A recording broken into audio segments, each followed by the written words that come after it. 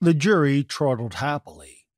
The type bars blurred with frantic speed as they set down the verdict, snaking smoothly across the roll of paper. Then the verdict ended, and the judge nodded to the clerk, who stepped up to the jury and tore off the verdict. He held it ritually in two hands and turned toward the judge. "The defendant," said the judge, "will rise and face the jury." Franklin Chapman rose shakily to his feet, and Anne Harrison rose as well and stood beside him. She reached out a hand and laid it on his arm. Through the fabric of his shirt she felt the quiver of his flesh. "I should have done a better job," she told herself. Although, in all fact, she knew she had worked harder on this case than she had on many others. Her heart had gone out to this man beside her, so pitiful and trapped.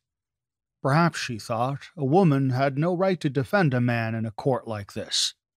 In ancient days, when the jury had been human, it might have been all right, but not in a court where a computer was the jury and the only point at issue was the meaning of the law.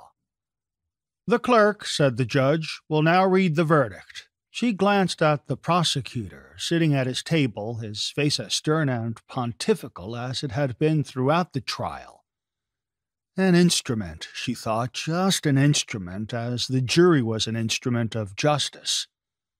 The room was quiet and somber, with the sun of late afternoon shining through the windows.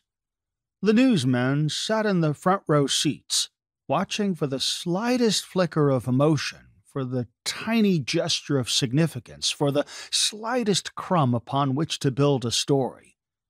The cameras were there as well, their staring lenses set to record this moment when eternity and nothingness quavered in the balance.